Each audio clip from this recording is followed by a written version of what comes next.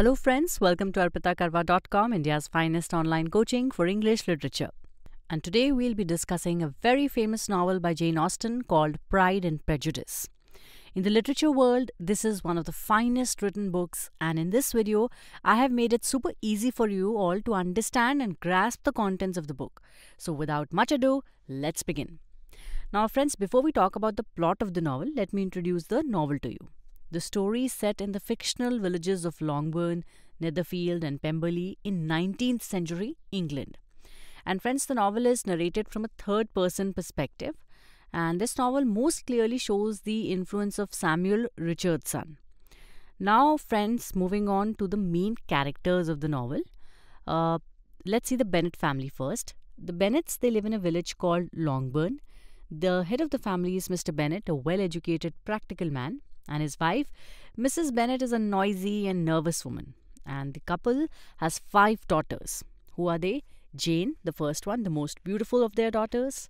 Elizabeth or Lizzie, the smart, attractive protagonist of the novel. And then we have Mary, Catherine or Kitty, and last is Lydia. She is the youngest one. Now Lydia is the most loved and spoiled by her mother.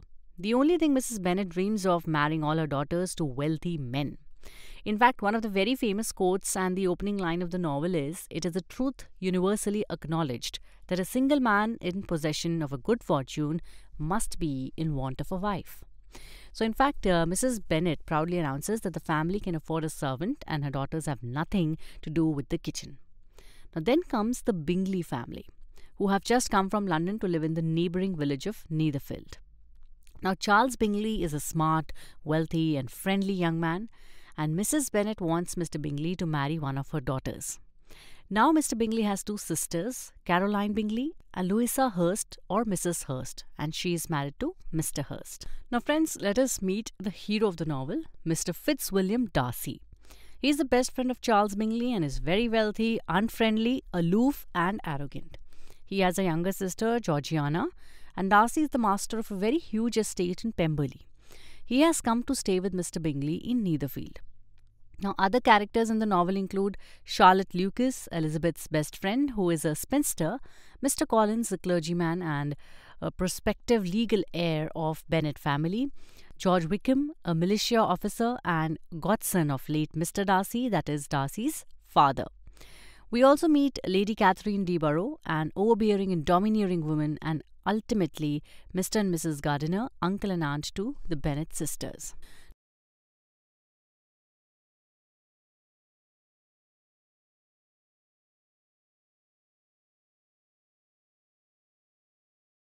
Now friends, the novel begins in the village where Mr. and Mrs. Bennets live.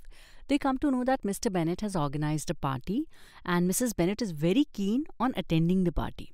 Finally, and it is in this party where the Bennets and the Bingleys meet. Charles Bingley and Jane are immediately attracted to each other and dance together. Charles pokes Mr. Darcy to dance with Elizabeth. Now to this, Mr. Darcy replies that she isn't very pretty to look at and he is not interested in her at all. Meanwhile, Elizabeth overhears this conversation and dislikes Mr. Darcy for this rude behavior. Now, Charles Bingley's sisters are in awe of Jane. So after the party, they invite her to dinner at their home the next day. Now Elizabeth, she accompanies Jane to Bingley's house in Netherfield Park. However, Jane falls sick because of being out in heavy rainfall. As a result, both the sisters have to spend a week in Netherfield Park. Now during this 1 week, Jane and Charles come close to each other. Contrary to this, initially Mr. Darcy and Elizabeth refuse to even see each other eye to eye. However, after some time, when Mr. Darcy observes how smart and witty Elizabeth is, he starts getting attracted to her. At this point, we come across a twist in the story. Now, Charles' unmarried sister, Caroline, is envious of Elizabeth because she too likes Darcy. Now, every time Darcy talks to Elizabeth, he is unable to swallow his pride. His pride and arrogance about his high social status is basically stronger than his attraction towards Elizabeth. The weekends and the 2 sisters return to Longbourn. Now friends, at this point another character enters the story, that is Mr. Collins, and he's the prospective legal heir of the Bennet family and has come to their estate to get married to one of the Bennet daughters. He proposes to Elizabeth, but she refuses to get married to him. He tries to convince her by telling her that her patron, Lady Catherine de Boroughh, has made him the dean and he earns good money. Elizabeth is stubborn and rejects Mr. Collins' proposal. Mr. Collins is very disheartened. However, soon Elizabeth gets to know that he has proposed to her best friend Charlotte Lucas and she has accepted his proposal. Now then we also meet another character, George Wickham. He's a militia officer and the godson of Darcy's late father. He provokes Elizabeth against Mr. Darcy and tells her that he lost his job because of him. Now Elizabeth develops feelings for Wickham.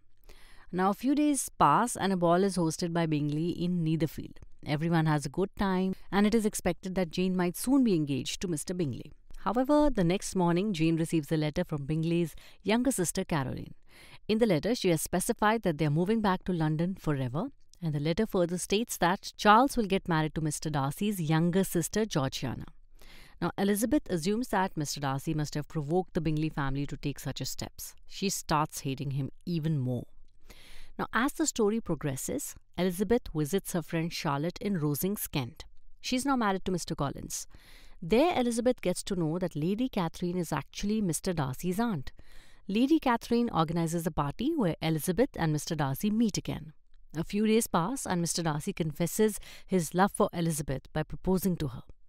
However, she rejects his proposal, and not only Darcy proposes in a way that makes it seem like he's doing a favor by marrying her, but she also blames him for Jane and Bingley's breakup and for making George Wickham lose his job.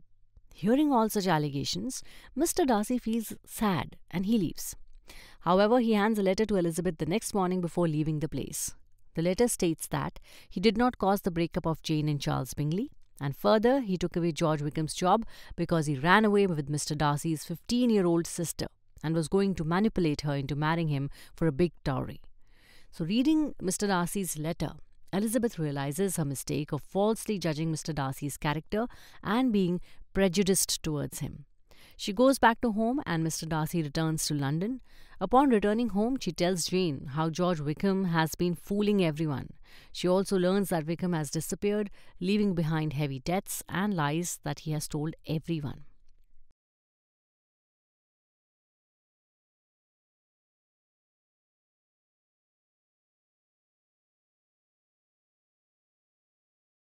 Now, some days pass.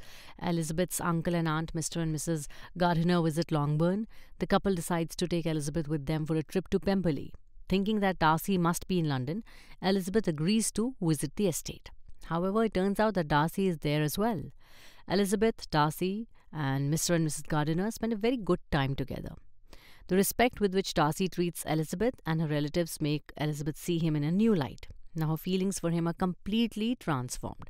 She has fallen in love with him. However, the good time and peace is ruined when a shocking piece of news comes in. Lydia, the youngest sister, she has run away with George Wickham. Now friends, please remember that both of them eloped to Gretna Green. You have to remember the place. Elizabeth goes back to her home to comfort her parents while everyone is trying to find Lydia. A couple of days pass by, but Lydia has still not been found, and then comes a letter from Mr. and Mrs. Gardiner informing the Bennet family that they have found Lydia. However, Wickham has refused to marry her, and this worries everyone as the reputation of Lydia and the whole family is in danger. Wickham demands money from the family to marry Lydia. He gets his desired amount of money, making everyone think that it must have been the Gardiners who paid him. However, in reality, the money has been paid by none other than Mr. Darcy. He secretly finds them and gets them married and asks Mr. and Mrs. Gardiner to keep it a secret from everyone. Elizabeth learns this fact, and when Lydia returns home and accidentally tells her, her love for Mr. Darcy becomes even stronger. Now, in the end, Lady Catherine de Boroughh is suspicious of Elizabeth's feelings for Darcy and orders Elizabeth to stay away from him. She refuses to do so, which makes Darcy confident that she too likes him. So meanwhile, Darcy convinces Bingley of Jane's true love and proposes to her. Then Darcy too proposes to Elizabeth. The story ends on a happy note as both the couples tie the knot.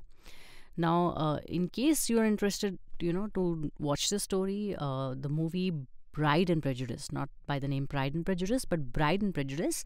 It was released in 2004. It's a Bollywood film, and the lead was played by none other than Aishwarya Rai. So if you have the time after exams or even during exams you want to take a break, you can just watch it. Although it's an adaptation, all things might not be similar to the novel. There might be some changes according to Indian culture. But yes, mote taur pe the story is pretty much the same, and you can get a fair idea of, just for entertainment purposes, not from the literature purposes, like how the story goes. Now, some facts and quotes, friends. The novel's original title was First Impressions, but Austen's publisher convinced her to change it to Pride and Prejudice. The opening line of the novel is one of the most famous in English literature. It is a truth universally acknowledged that a single man in possession of a good fortune must be in want of a wife. Other famous quotes are, I declare all there is no enjoyment like reading. How much sooner one tires of anything than of a book. When I have a house of my own, I shall be miserable if I have not an excellent library. A lady's imagination is very rapid. It jumps from admiration to love, from love to matrimony in a moment. In vain have I struggled. It will not do. My feelings will not be repressed. You must allow me to tell you how ardently I admire and love you. Angry people are not always wise. I could easily forgive his pride if he had not mortified mine. So I hope you enjoyed the story of love, twist, romance, shadi, everything. It's like it had to be made because it had all the Bollywood masala in it. So that's all for this lecture. I hope you enjoyed the famous Austen novel called Pride and Prejudice. And we end the lecture here, and we'll soon meet in the next lecture. Until the time we meet next, happy learning and stay tuned to arpitakarwa.com.